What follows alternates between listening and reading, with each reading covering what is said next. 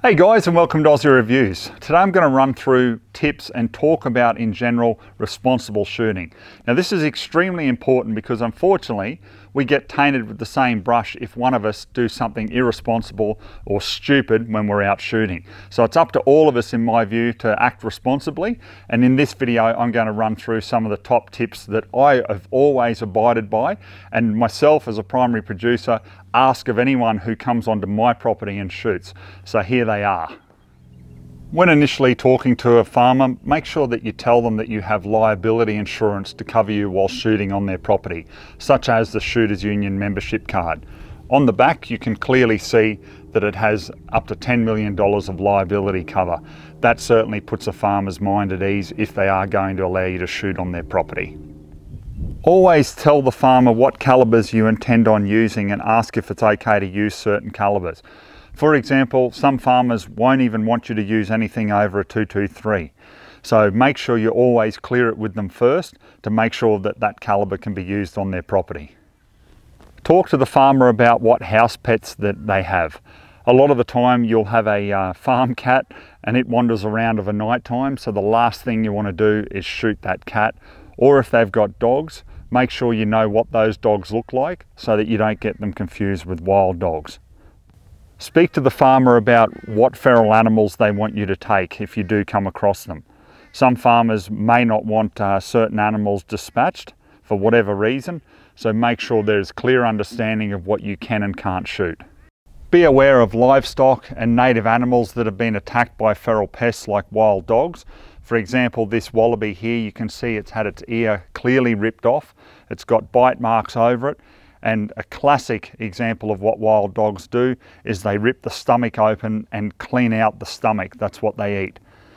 Make sure you tell the farmer where on the property this has happened and how old that you believe that it is, or take some photos, and that way the property owner gets a rough idea and can map out the frequency of wild dog attacks.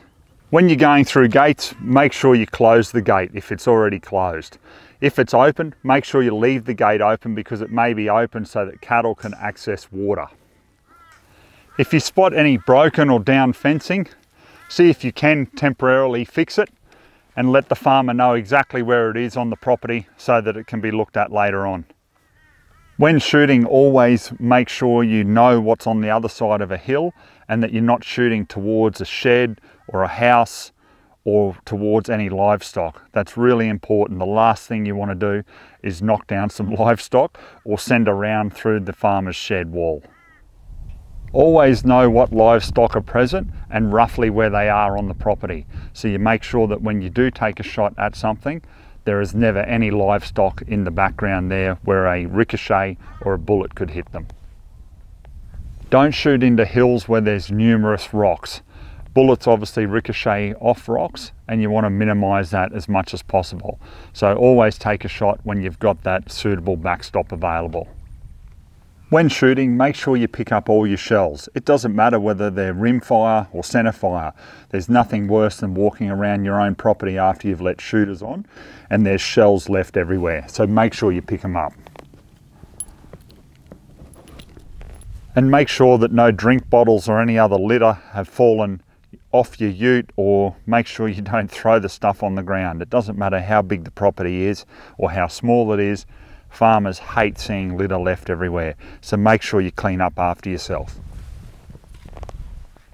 If you need to go to the toilet, make sure that you bring a shovel with you so you can dig a hole. The last thing that you want to do is just crap on the ground and leave your dirty toilet paper there to blow over the property.